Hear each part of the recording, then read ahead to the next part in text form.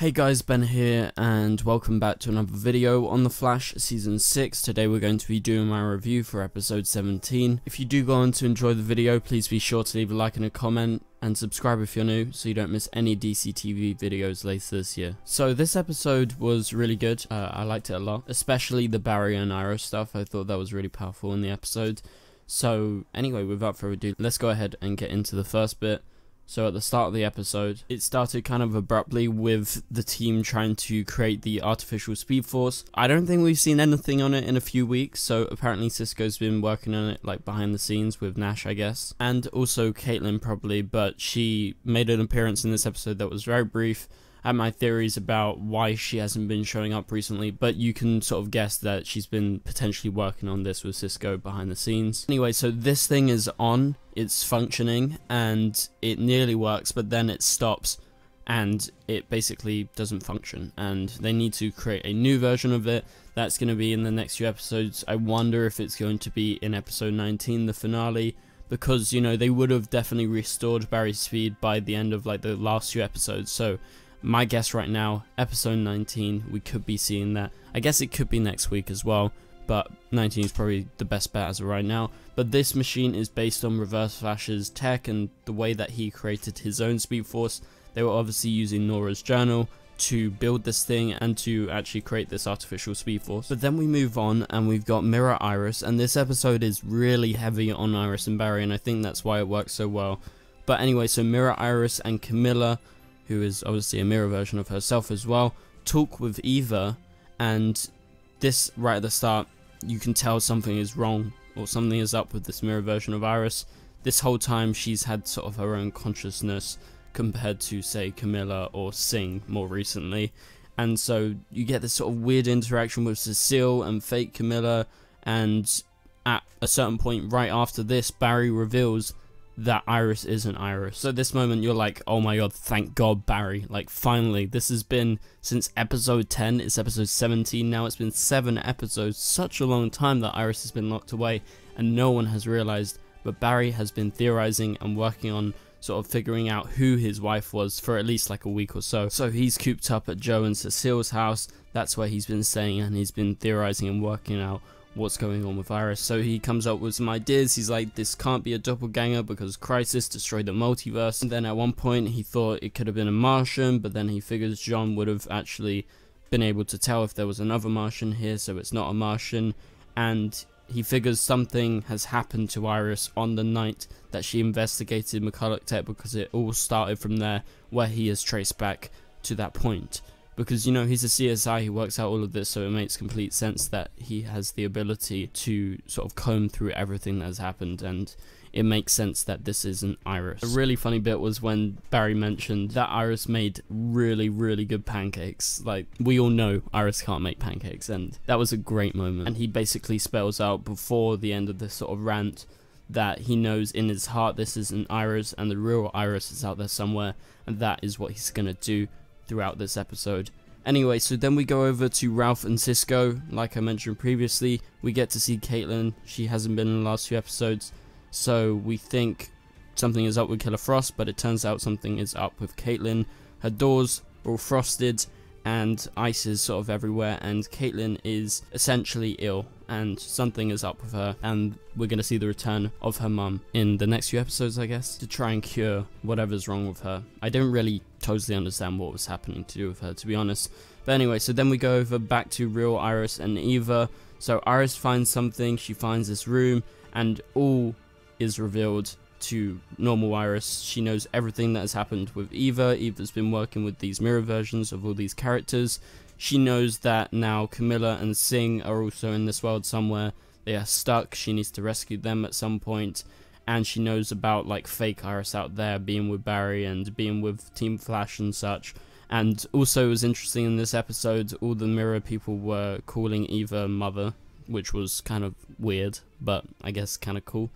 And so then they reveal they need blood work. We see the return of blood work. That was a great surprise. I did not know, even though I'm not like the biggest blood work fan, it was just nice seeing someone familiar and someone who I didn't actually know was going to show up. And normally at this point, like, normally stuff gets leaked, but this wasn't leaked, so it was a very good surprise. And so after this, Barry confronts Mirror Iris. They sort of shut the doors. He has Nash and Cecile with him. Cecile was actually very good in this episode. I did like her a lot. I'm not normally the biggest fan of her, but she did a very good job in this episode, and I really liked her.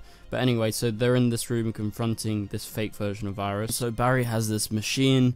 He's trying to find out if this is the same, like, sort of refractive version of Iris using this device, and it turns out it doesn't work on Iris. But Iris takes it, and it works on Barry, which it's later revealed Iris's plan. With Eva's help, they're able to change the device, and that is how they switched it to make it look like Barry is actually the mirrored version of himself rather than Iris. And so Barry's locked in the pipeline. But eventually Cecile lets Barry out. She releases him from the pipeline because she can tell something is still off about Iris, and she knows that this is the real version of Barry, and she just trusts her instincts and her feelings, obviously by using her powers, which makes complete sense. But anyway, so Caitlin gets out of this frozen coma at the same time, whilst additionally the mirror versions of all our characters, they're all with Bloodwork, and Bloodwork is still in Argus. They need his help, and he actually gives it to them, but not before the mirror version of Camilla dies, and, you know, straight up she just walks through the thing and she gets, like, obliterated by the force field or whatever it is.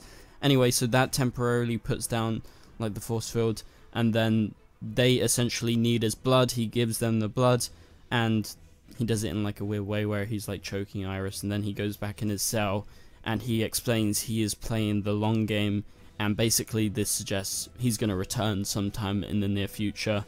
I would guess next season, probably. So we will be seeing more of Bloodwork, is what you can see from the scene. He's playing the long game. But anyway, so he gives the blood to Iris, and Singh is flung across the room. I thought Singh was dead. Turns out he's not. Anyway, so then Mirror Iris goes back to her apartment, and this is to create some sort of pathway so Eva can escape the Mirrorverse. And at this point, Cecile is releasing Barry. Barry runs, uses some of his speed to get to the apartment, just as Mirror Iris is saying success is assured to Eva, so she's exposed. And this moment was like a massive moment, as this is what we've been leading up to for 7 episodes, and this mirror version of Iris has been exposed. Iris has freaking Terminator mirror arms. They shoot out of her arms, and she uses them as swords, essentially. She's stabbing Barry. They're having this massive fight. It's Barry versus Mirror Iris, and Barry is getting absolutely obliterated by her, and he's got blood everywhere. He's got cuts on his face, his chest, his legs. She's basically using all the mirrors. They've planted a load of mirrors in this place to let Eva escape earlier in this episode, and so he's getting stabbed left, right, and center by her arms and by all these shards of glass. And at one point he looks up in the air, the glass shatters, it goes all over him. Barry gets stabbed in the stomach 2 ways, and at one point towards the end of the fight, right as everything is about to end, Barry's bleeding all over the place. He's essentially gonna die in a minute because his Speed Force powers aren't working. You know, he's got no speed healing or anything. He's just like a normal person, and Barry tries to get through to Mirror Iris, and he does, and this mirror version of Iris basically finds her humanity, and she is killed by Eva. And this is through the normal version of Iris actually getting through and basically getting to Eva. And Eva starts freaking out, Mirror Iris gets weak, and, you know, vice versa. But then Barry gets through to Mirror Iris, but then Eva sort of gets up, and then she essentially kills this version of Iris. And whilst Eva's freaking out, I'm not gonna lie, I think she was the weakest part of the episode. I don't think the actor's that good. I think the character is slightly interesting, not that interesting. I think what's more interesting is these mirror clones. Like, Mirror Iris is very interesting. I thought the way she went out was really, really good. But I think, I don't know, Eva's not like the strongest character we've ever seen. So anyway, this version of Iris dies. Eva escapes. She meets Barry for the first time. She doesn't kill him, and she just says, you know, get out of my way, Flash, essentially. And she's going to go after Black Hole, after Joseph Carver. And so Barry is bleeding on the carpet, and at one point towards the end, it seems like he's going to die. He's dying. Blood's all over the place.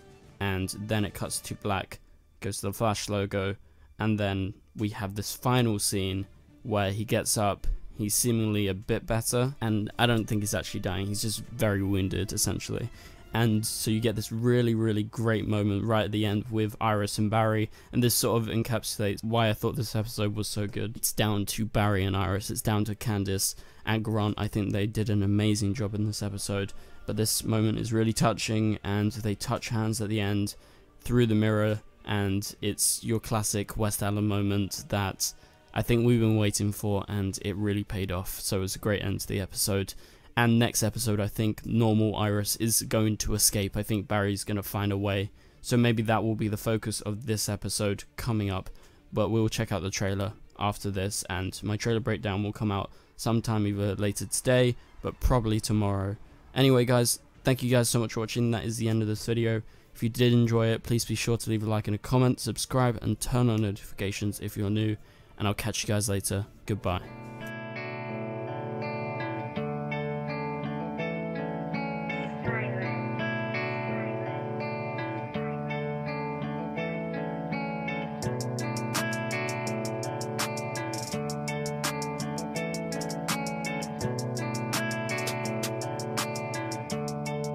I see red.